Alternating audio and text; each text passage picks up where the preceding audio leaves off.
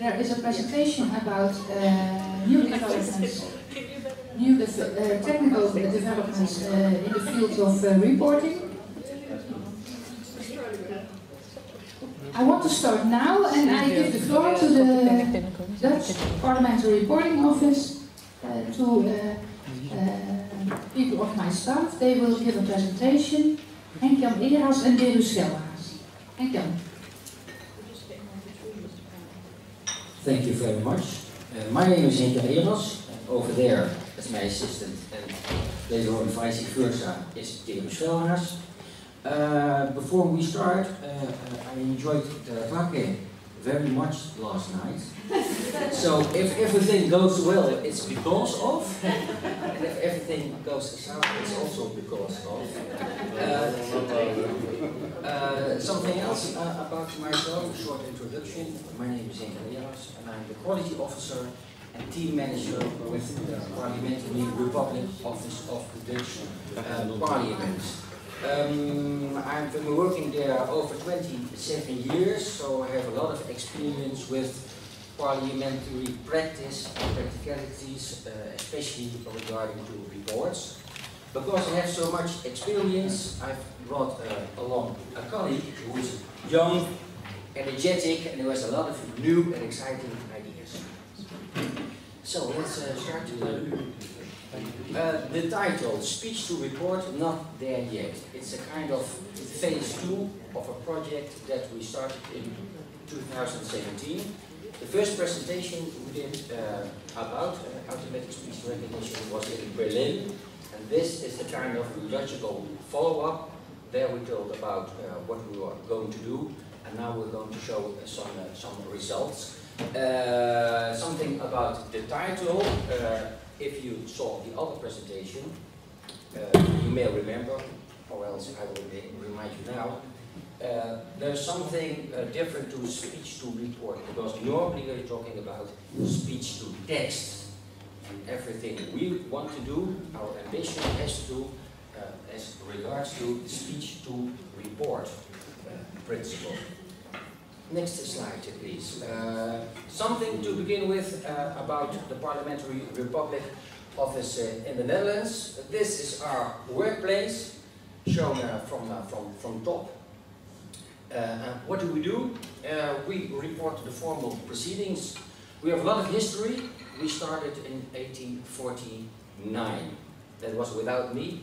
But we had a major constitutional reform in 1848 in the Netherlands, and that was kind of the start of a really parliamentary democracy. We have a few products I will introduce to you shortly. We started with our version of Hansard.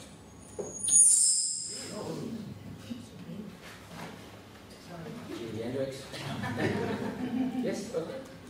We started with our version of Hansard, originally black and white, as a kind of magazine, and now it's published within 2 hours on the internet. The other products are more kind of modern-like and invented or originated in the last decade, because in the last decade we are not only publishing, but we are making things transparent. So it's a kind of our job is moving on. Another aspect is that we are trying to make things more accessible. So not only showing reports on black and white, in word form, word in a double meaning, but also audio, video, subtitling, and so on. Short introduction: we have developed a live video app called the Debat Direct. It's free downloadable in the Netherlands. At the moment, about 85,000 people have downloaded the app. It's on iOS and Android, and it gives you a choice which debate you want to follow, and all the debates are also meta-updated, which means there's an index, there's an agenda, and everything is shown live. I will tell you something about that later on. We have a video on demand archive. It goes back to 2011. Which means that all citizens all the videos are made available to them. The videos are also indexed, which means that you can search on a person, on a speaker, on a title, on a subject, and even on a word. Because we did something special with the Badgemis, the video on demand. Because in Holland, in the Netherlands, we are legally obliged to subtitle all the video content. So the Dutch Parliament is legally obliged to, which is an enormous task. With the video archive, we came up with something different. Generating subtitling can be very costly. So what we do is we already have Hansard, which is a kind of subtitling of very high quality, and we use ASR to upload it with the video on demand. So it will be shown as a real subtitle in the video. Next product, live subtitling. I mentioned subtitling for the video archive. Live subtitling is a new profession for us, and we started 2 years ago with a pilot to learn what we would and could not do. At the moment, we are live subtitling the weekly question hour, like in the UK, a question hour where members of parliament can ask questions to members of cabinet. The quality of the live subtitling is that high that the Dutch Broadcasting Association has plans to use our live subtitling. They are affected by budget costs, so it would be very effective for them if we would take over the task of live subtitling question hour. Last but not least, a lot of our people can translate. So the last 2 years, since we have developed this project, this is going through the roof. Everybody wants translations of our speeches held in other countries, etc., etc. Next slide, please. Some more about the way we work. This is the plenary hall during a session. The members of cabinet, speaker, the chair, the members of parliament, and dead center in the middle, the stenographers. So that's the place to be, because we only recognized it after an architect did some international study, and he kind of called this a shambles, a bit of a mess, because there's at first glance not very good to see what actually is happening here.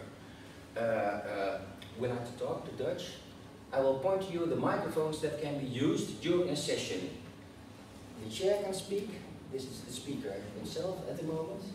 The member of cabinet can speak over here. And here are 4 microphones for interruptions and interjections. So there are 7 points, 7 places in the plenary hall which can be used during a session. That's why we're very fond of this place, dead center in the middle, so you can see and hear everything. At first glance, you can also see that we are using desktop computers. For a number of years, we will be using a reporting supporting system, which means that our workflow is completely digitized. They use their screens to log in events, the start of a session, different agenda point, interjection, motions being put forward, but also voting results. So they are all also logged in via the screen. Those logins are also on the basis of time. We use XML, so all those logins are timestamped. Which is interesting because in the video archive you have thousands and thousands of hours of video and you have to index them. So we use the report that is made, the XML, to index the videos. So you can easily navigate and pinpoint the exact sequence you want to see. Next slide. So I just mentioned that the last decade was a decade of innovation for us. state-of-art XML. XML stands for Extendable Markup Language, which is the data model we use with our working system. The live video app, which I think is still something completely new in the parliamentary world. We developed one. I don't know if there another parliament which also uses apps or applications for agenda purposes or something like that. No? And the video on demand. And the video, it's mentioned twice. I think that is the main focus that is coming in light. That the video reports and the use of video and film and footage, we're constantly clicking and watching videos. The same is happening in the world of Hansard, we think. Back to the working force. Yeah, he's not sleeping. He's rather looking very intently at the screen because everything that is happening he has to log in. He's looking a bit scared over here. I want to show you this slide because automatic speech recognition is about technique, but what we are trying to do is about people. Because all that innovation that we have been busy with the last decade is innovation in terms of products. More products, better products, products that more and more people can look at what's happening in the plenary hall, making things more transparent. But what can technique or innovation do for the workforce? Because now Deru is a youngster, but I've been almost 30 years working with the parliament, and that's kind of a golden problem. Our working force is aging rapidly because they don't want to leave. So, really, realistically, you have to come up with a strategy for health reasons. If people join the force at 25 and are still there at 50, 60, you have to make long hours, long working hours in the evening, sometimes at night, so you have to come up with a strategy, so maybe technique, innovation can help. Now, back to Berlin, a different silhouette from where we are here now.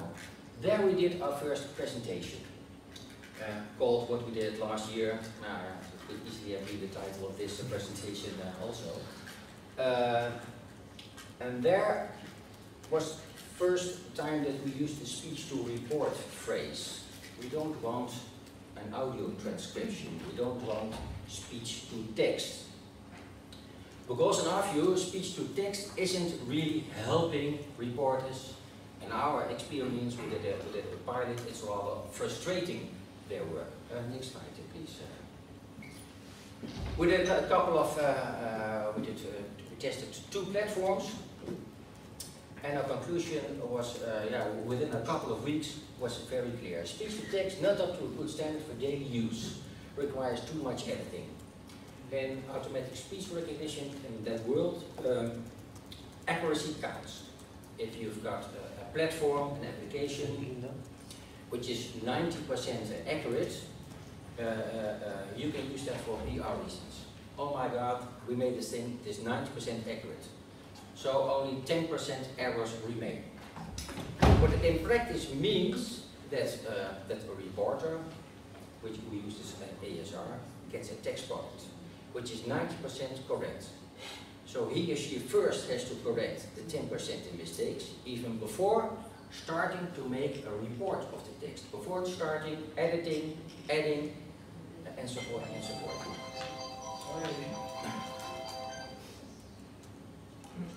Everybody home? So that brought us to a second conclusion, that even 100% accuracy is not enough, because a speech-to-text platform remains a speech-to-text platform. Even if it's 100%, you get an audio transcript, like an audio transcript of my speech now with all my sentences which are not correct grammatically or not. I misspoken myself. I'm not finishing a sentence, all the us and the as. That's not what you want to see in a report. In a report, with our standards, every sentence has to be correct at first glance. You don't want readers to start 2 or 3 times at the sentence before they understand what they are reading. Next slide, please. So what we did, we started a collaboration with the Radboud Universiteit because we thought, well, we are people, we are working with those systems. So we have a lot of data about what's working or what's not working, but we are lacking in the knowledge about how those systems actually work. So we started working with the Radboud Universiteit, the Center for Technology, and we did a project with small means, 12 months, only 50,000 euros, and our employees were allowed to spend in total 100 hours to see what we could come up with. And this is what we wanted. We had discussions with the Radboud Universiteit. They didn't know exactly what we wanted, and vice versa. So our aim is a speech-to-report solution that supports a parliamentary reporter who writes in it, because in our practice, a reporter uses a keyboard to produce a text.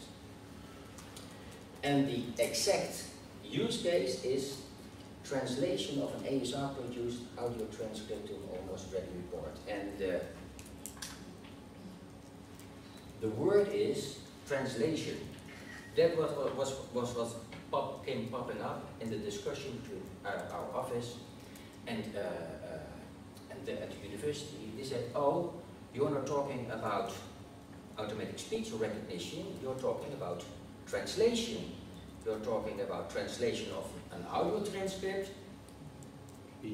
into a report. It is called Speech to Write, our project.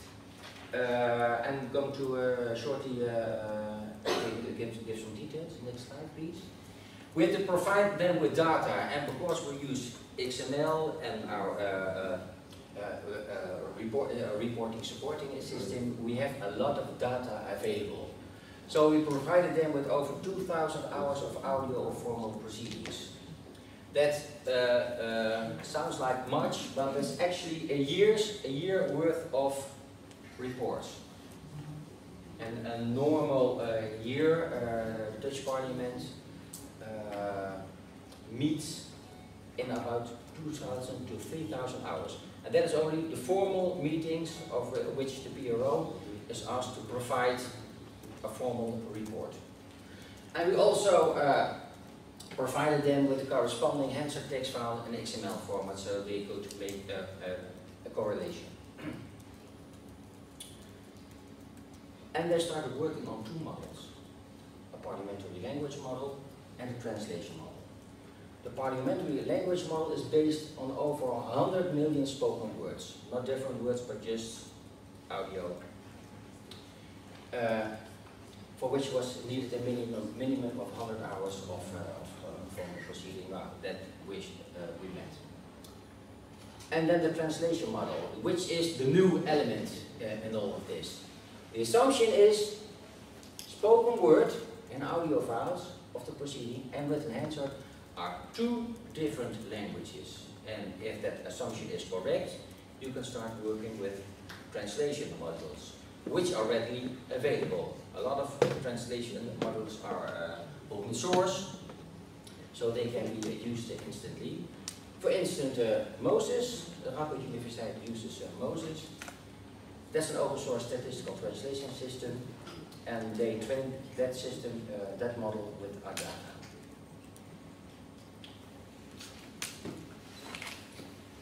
And now we change of routine. Thank you very much, Henk-Jan. Let me briefly walk you through how the system actually works. Once Henk-Jan installed himself. can provide me with the next slide. It's based on a website on which you can upload any audio file. So we make an audio file of mostly committee meetings because they are less dynamic than plenary meetings. They're better for testing the system. And my colleagues and me upload our files to this website in MP3 format. So it accepts any readily available audio formats to upload your file. And then the system comes out with an output of 2 different text files. One is the transcript based on the ASR system, and the second file is the speech-to-write, the text-to-report solution that the translation module that Radboud University trained with our data comes up with. So it consists of automated editing decisions, as if a stenographer, which is in this case the computer model, looked at the ASR result, the transcript, and already identified some places in the text which need some editing. So let's see how it actually works, or what it looks like. It comes up with a huge stream of text. And this we already knew on beforehand. So it doesn't differentiate between different speakers. In this tiny piece of text, maybe 3 different speakers have their say. We don't know. So you just have to copy and paste this text to your Word file and use it as the basis for your report. Which can be quite confusing, but we do this. It's just a project, a research, and it's not a completely usable system yet. That's for later, maybe. So this is the ASR result, the speech result, the transcript. And as you can see, the speech-to-report file, the second file on the website, looks pretty similar, but when you look more, it's just a stream of text after all. But when you look more in detail, you can see that actually the translation module identified different parts of the text which it can change. It, for instance, recognizes acronyms. It knows that RIFIM, an institute in the Netherlands, we write in uppercase instead of lowercase. So the audio transcript just wrote it with lowercase. The translation module identified it and said, okay, normally you write it with uppercase, so let me do that for you automatically. Or it recognized 2016 and 2012 as numbers, yeah. So it uses digits instead of written out in words. Volkswagen, of course the car brand, it identified. And it also found some other very peculiar parliamentary language. We work in Tweede Kamer. We write Kamer with upper case, upper K, and it identified it. So we were actually quite surprised with the editing decision the system automatically comes up with. But of course then we have to test it in our day-to-day routine. And let me share some findings, me and my colleagues. So we were quite impressed by the things the system automatically identifies, but still this almost ready report requires substantial editing. So it's nice to have some cosmetic changes in the text, but still if you want to make it into a readable text, You still have to do a lot. The system won't do it for you. One thing that's also quite interesting is that, okay, we take out quite some redundant elements in a text. Once a speaker repeats himself, or it starts a sentence that it doesn't completely finish or finishes in a less efficient way, we like to polish it a bit. And the system actually loves to cut away information, and it cuts away quite a lot of information that we normally wouldn't, that we would want to be left in the text. It says it's irrelevant for me. I just leave it, or I don't recognize it as normal language, so let's leave it aside. So you constantly have to switch between, is this relevant or not? Is the system trying to fool me? Or does it actually do something useful for me? Next slide. So me and 4 other colleagues actually work with this. And we are part of a working group. Henk-Jan is the project leader of. So we have been testing automatic speech recognition software for a while now. We know a bit about the technical backgrounds, and we are very curious to give it to the test now to people that don't know much about it, and maybe look for completely different things in the text. So that's what we are looking forward to do in the coming months, to share this system with our colleagues with less knowledge about ASR. But of the 4 colleagues that work with it, we do recognize that it might take a bit less time.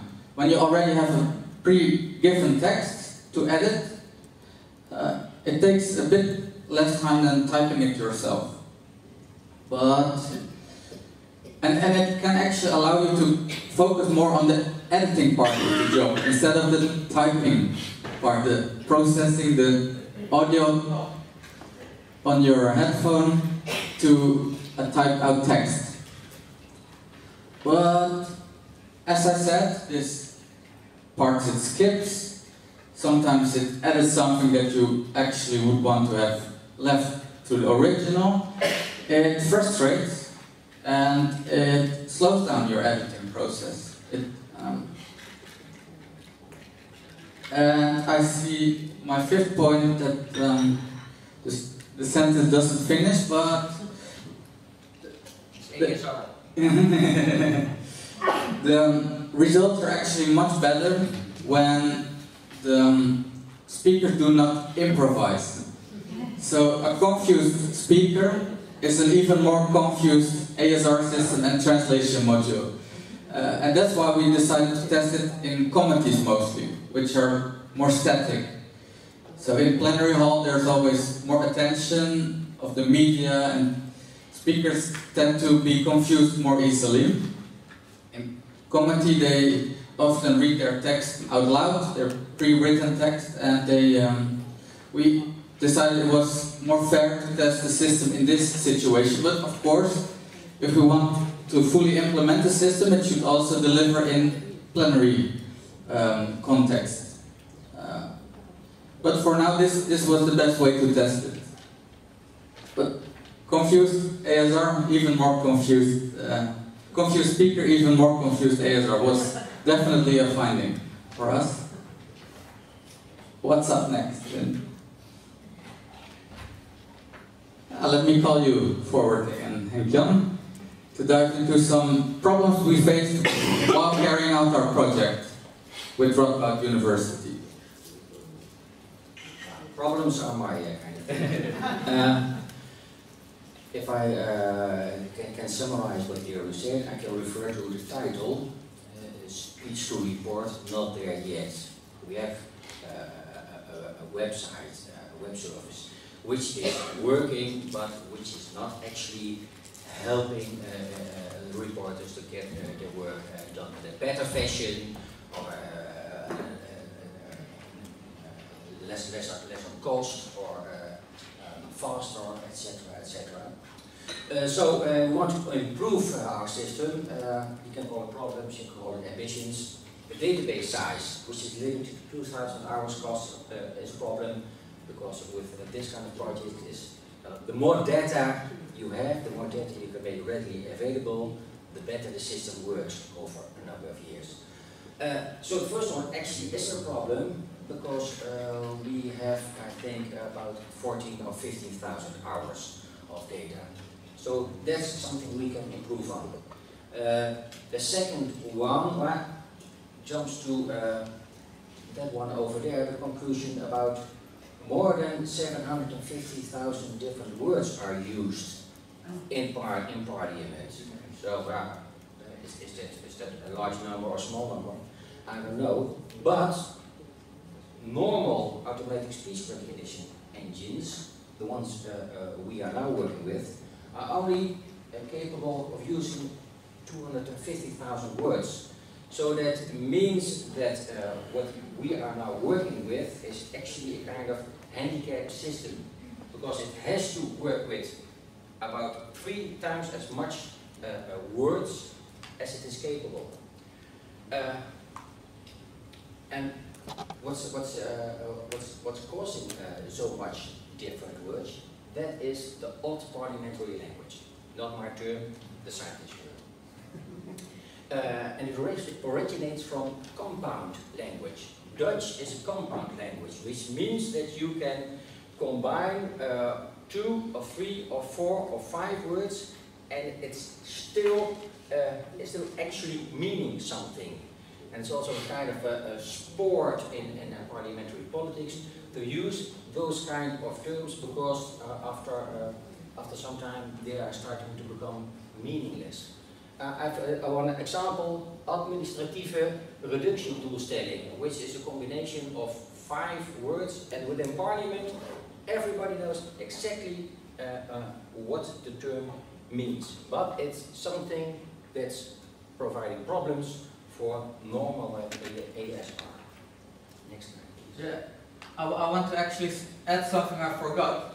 A very confusing thing while using the system, while editing with it, is that the punctuation is a real problem. When the system has to guess where one sentence stops and the next one begins, it guesses wrong in about 90% of the instances.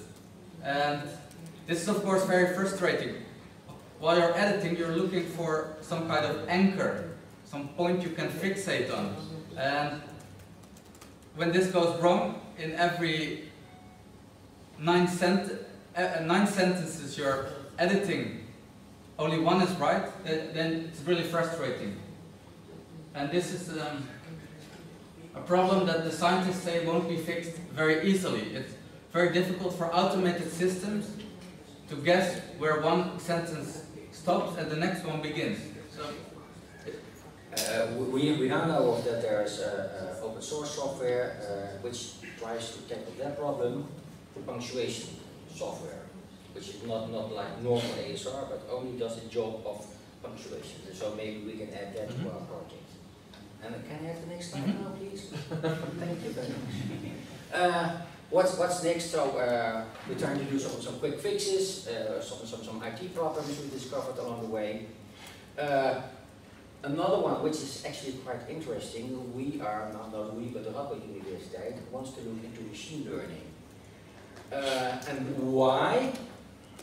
Because in the field of automated translation, machine learning is proving to be very capable. Machine learning is about kind of neurological networks, so systems who are trying to learn things and thinking for themselves. How it actually works, nobody knows, but the results can be very impressive. And in the field of automated translation, the results are very promising. So that's one thing we would like to add to see if our system will improve. The third one is, like Deru said, you want to have a user interface which actually helps people, which helps their work instead of frustrating them. That's something completely new for us. Deru showed how the web interface looks. It's just a large amount of text and nothing more. So that we want to get better results in that field as well. And the latest thing is the thing we are doing in practice continuously. We are continuously looking at, is it really useful trying all this ASR stuff as it happens? Because our regular work has to be done on a daily basis. So if it is only slowing us down and showing no effect, no results in the sense that people start working with this because they are happy with the results, they don't have to type so much stuff because there are text products readily available through ASR. So that is something to keep the project realistically and not only look at about 5 years we're going to get a big result, or over 10 years, because yeah, in theory it should be something which would already help us at the moment. Next one. That about sums it up. We wanted not speech to text, but we wanted the next level, the translation part. Now we're here, and now we have something concrete, a speech to report web service, which is working, but as the title already summed up, we are not there yet. What the future brings us, we don't know. Next one? Yeah. No, next one? Really? Is there more? No. This is what we have for now. I left something out. Okay. I had made a fantastically good diagram. And a video. Now beforehand I sent a short survey to some people about ASR and using parliaments. Because to me it is interesting to find out if the landscape is already moving, altering, or if it is more of the same. So the questions were, is your parliament or senate in your country using ASR? Well, I can sum up the results out of my head because they are so small. To our knowledge, the Italian parliament uses automatic speech recognition. Also, if you have read the latest, how it's called, E-News, there was an article about the parliament in Iceland, which have, to our surprise, are more or less entering the same route as we are now. They are cooperating with a university and coming up with a kind of web service like we. So that's very interesting. But those are the two working services. And then in second place, kind of, we have some parliaments which are looking at the possibilities. So that is the Netherlands. Also, we know that the Flemish Parliament wants to start a big project and introduce automatic speech recognition in a big way because of a personnel problem. They can't get enough qualified personnel, so ASR has to be their big solution to about everything, and that's about it. So the landscape isn't really moving or altering in a big way, which isn't surprising if you have to watch our presentation, I think. And now to the discussion. Are there questions? You want to ask Henk-Jan and Deru?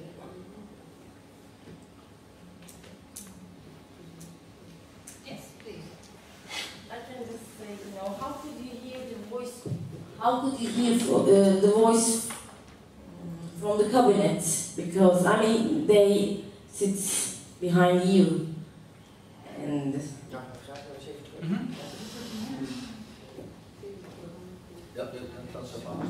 You mean they're sitting with their back to the members of cabinet? Yeah. Yeah.